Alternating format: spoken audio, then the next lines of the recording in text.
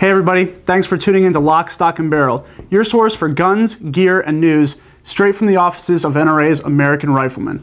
I'm Joe Kurtenbach, and today we're looking at the Daniel Defense DDM4 V9 LW. Now, in case you don't know, Daniel Defense is a fast-rising star in the AR market. Located in the Savannah River Valley, they're building a lot of premium ARs, and they're doing it with component parts, almost 100% of which are manufactured in-house. That's really impressive.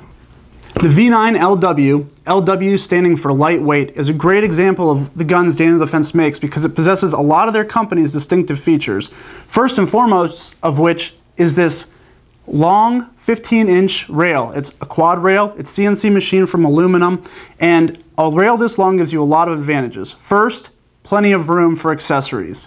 Second, especially if you're into competition, this long rail can actually let you get a great grip way down by the muzzle and really drive it towards the targets. And finally, demonstrated by these Daniel Defense sights, you have a long sight radius, and that translates to accuracy downrange. Now, as the gun ships, the V9 does not ship with sights, but these are Daniel Defense's proprietary front and rear sight system, and it really demonstrates how long that sight radius is.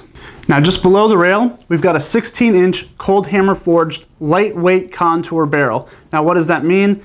Basically, it's thinner than a government contour like you find on most M4s, and that shaves about a ½ pound of weight from the rifle's overall specs. Now, rifle overall is actually under 6.5 pounds, so it makes a big difference. As well, this barrel has a 1 7-inch twist rate, which is really great for stabilizing those bullets, especially the ones heavier than 70 grains. Now, this rifle runs on a mid-length gas system, and the receivers are both forged aluminum, CNC machined to spec, and then hard coat anodized. Now, one more feature I want to point out is the furniture. This stuff is Daniel Defense proprietary furniture. They designed it. I've seen the computer models. I've seen the rapid prototypes. They put a lot of time and effort into making the adjustable buttstock, the pistol grip, and this vertical foregrip really ergonomically great. They feel great. They work well. The rubber they use is just tacky enough to provide great purchase. I mean, they really put a lot of time and energy into making these feel just right.